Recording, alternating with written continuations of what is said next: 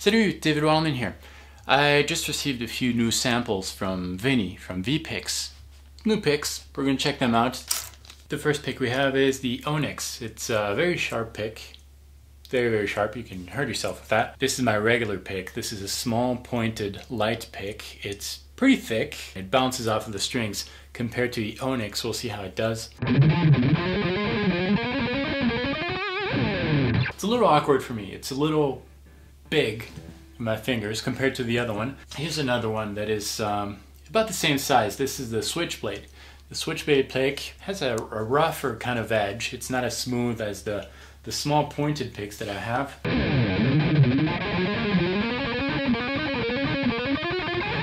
Still like my small pointed one. I think that's it just fits me really well. Here is one that might be a good pick for me. The Stiletto. They're very, very similar. The Stiletto reminds me of what are those picks? The Red Bear picks, I think. I can't remember the name of them. High-end picks too. It has a similar shape, very pointy tip. The edges are a little bit rough.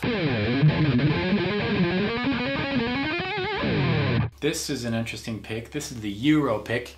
It's very similar to the small pointed one. The edges are not very rough. They're pretty smooth. So that might be a good one for me. We'll see.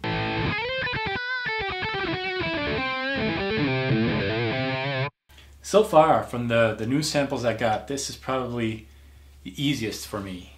So if you're used to small pointed picks, the Euro pick might be a good one for you. I like the little holes in there for the grippage. And then there's the Euro 2, very similar but a bigger version. I don't think I'll do that well. I usually don't do very well with bigger picks.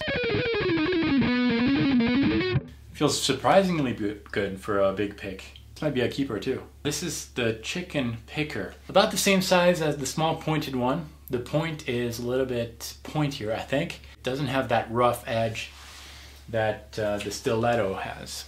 I don't know if you can really see, but the Stiletto has a rougher edge, and this one has a very smooth edge, which is kind of what I like. I discovered I like the smoother edges. I really like the smoothness of these picks, but I prefer the tone that I get with the rougher edge. I like that edge on the picking, like Paul Gilbert does. But in terms of comfort, I like the smooth edges. There's one more. This is the Duet pick. It's got two indentations to simulate a 12-string guitar. Here it is with a standard pick.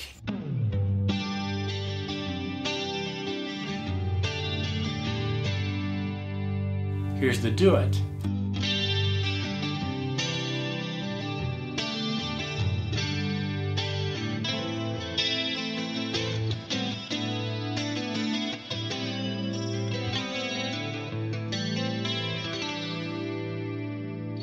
Very comfortable. It does it really well. I've tried different picks that are supposed to simulate 12-string guitars. This one does it pretty well. It's pretty comfortable.